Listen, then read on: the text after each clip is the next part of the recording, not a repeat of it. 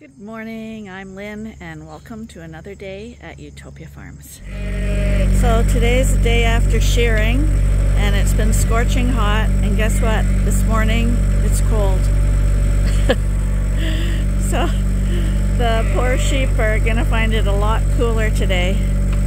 But it's supposed to get scorching hot again, so it'll all work out, and it's actually really nice working in this temperature for a change.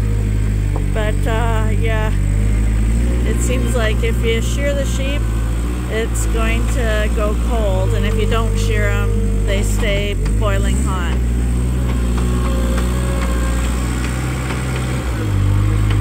So we're just feeding everybody some bales.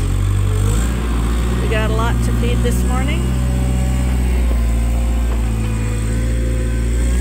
Like I said the other day, we're feeding all wrapped hay now.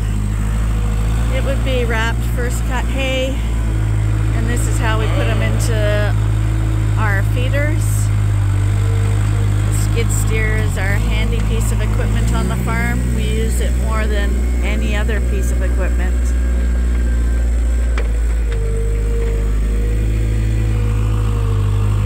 So he just places it at the end of the feeder. He cuts the strings off and then pushes it out, and the whole process takes about 5 minutes.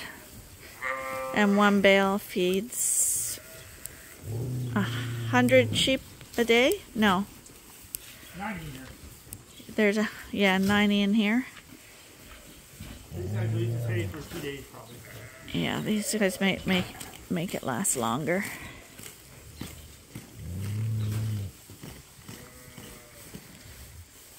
And while he's doing that, I go around and I clean out all the drinkers and make sure that they have salt and mineral. So this barn's done.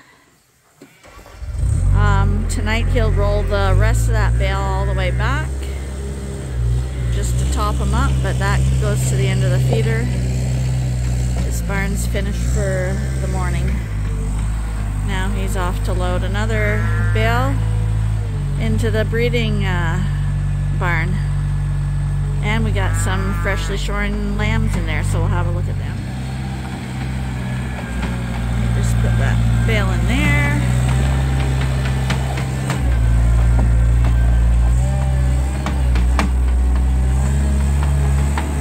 Okay, here we are in with the freshly shorn Dorsets. Got a few Suffolks in here that are sold. And I don't know, I'm thinking maybe it was a mistake leaving all those tufts on their heads, because now we're going to have to catch every single one of them and trim them out nicely.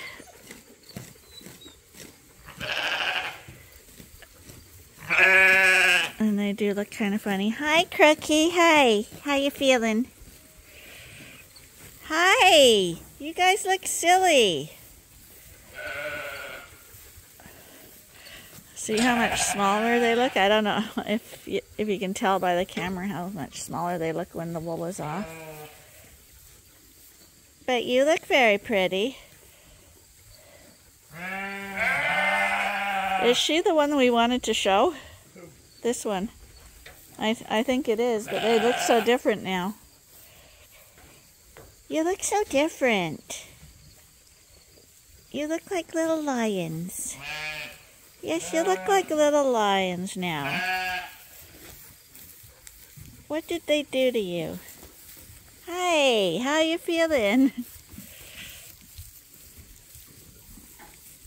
How are we gonna fix your heads?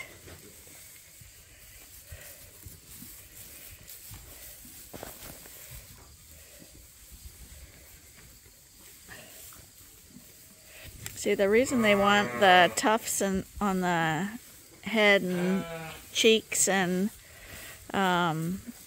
legs is because they want to see that they're to breed type, because Dorsets are supposed to have wool in those places and other breeds don't. So if you shear it all off, they look like just about any other breed, any other white sheep breed. So this way it's kind of like proof that not only is she good sheep, but she's a sheep with the proper type for her breed. But it definitely looks funny. He did, the very first one he did, he took it all off. So I'll show you her to show you what it looks different. And see, this is one of the show sheep. Her wool's starting to grow back, but you see how her tuft was left on her head. But this one, he didn't think about it and he cut all the wool off. And you see how she could look like pretty well any white sheep breed. Hi, can we see how you guys look different? Can we see how you guys look different? And of course, she won't stop.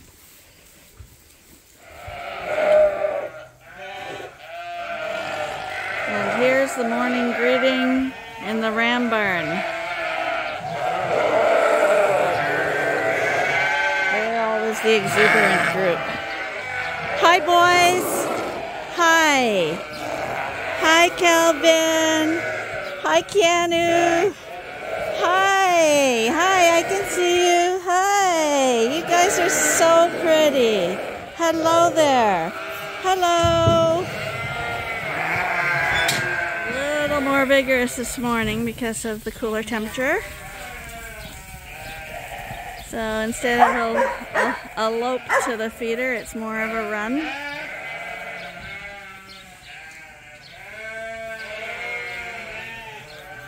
And here's the Suffolks all eating with their wool off. I think we're going out today to Ottawa to see my dad again. But this week we're going to be going through these and making our final decision. Right off the bat here, I'm liking the third one for show.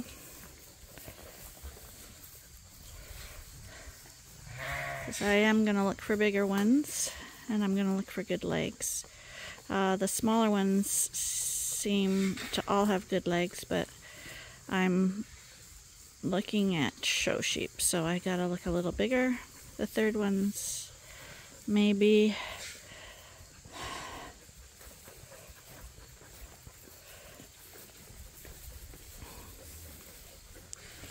I like this one's legs, the one that's standing on her own. Both of those two are good. All three, actually. This one's got really nice wide legs, but she's shorter.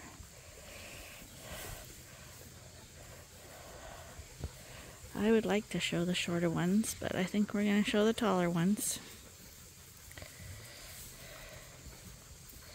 See, now my Shetland doesn't look as small because the wool makes a huge, huge difference.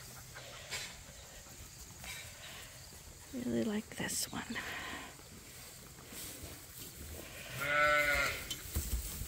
It's all right. You don't need to be spooky. Yes.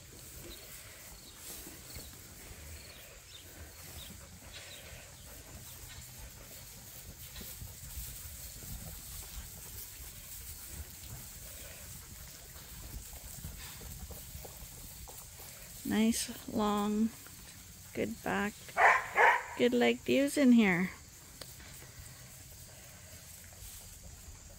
She's really stylish for a show sheep, this one here.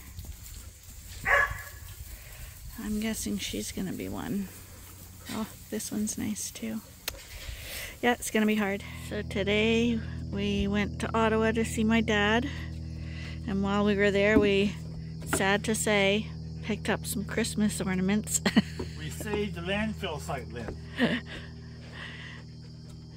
So we're just gonna plug them in to see if they work, so that they're ready for Christmas. Our little deer family. I always wanted some deer out in the yard, some fake ones. And someone had a deal on them. So they were right beside my parents', well, my dad's place, so we decided to do both. Now Arnie's doing some more wiring to see if they work. Without the ladder. This time no ladder. Saving the landfill site. You forgot that part then. Yeah, we were saving the landfill site because these are used. We go on Marketplace. They have fantastic deals. Oh! It's not poison ivy, is it? Yeah, it could be. Ho, ho, ho, Mary. Yeah, it's just over here, it's not working. One of the lights isn't working, but it doesn't matter. The majority of them are working, and they're twinkling. Right here, it's not working. So now we don't have to go searching for this stuff in the snowstorm. Oh, there's a plug in here. Yeah. Well, there they are. Starting to feel a lot like Christmas in August. Anyway, thanks for joining us again today, and I hope to see you again tomorrow for the next episode at Ewetopia Farms. Bye for now.